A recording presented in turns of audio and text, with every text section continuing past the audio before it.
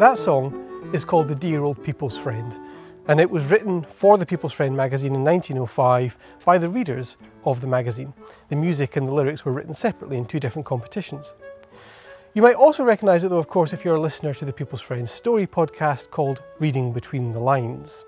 Hello, I'm Chris and I'm one of the producers for that podcast.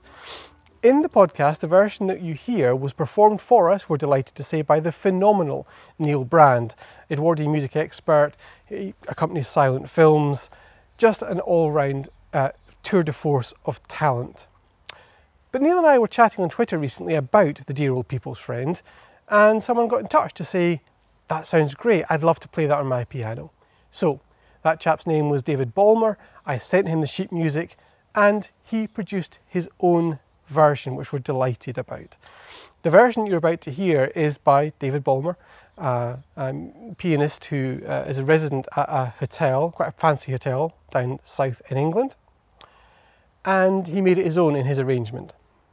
You'll hear it's much slower, much gentler, he says, to reflect the pace of life in Britain in 1905, and he's changed some of the chords to make it more modern and to reflect the way in which the People's Friend has changed over the years.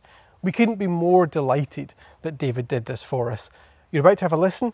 If you haven't already, please do subscribe to Reading Between the Lines on Apple Podcasts, Spotify, or wherever you get your podcasts, because it is such a joyous show in which we dig through the 150 plus year archive of the People's Friend to dig out stories, read them to you, and then you get to join the team around a wee virtual coffee table to have a chat about it. It's a lovely show. But even more lovely, and how fitting that a theme written for the People's Friend by readers should in this case be newly performed more than 100 years later by a reader of the People's Friend. David, thank you so much. The floor is yours.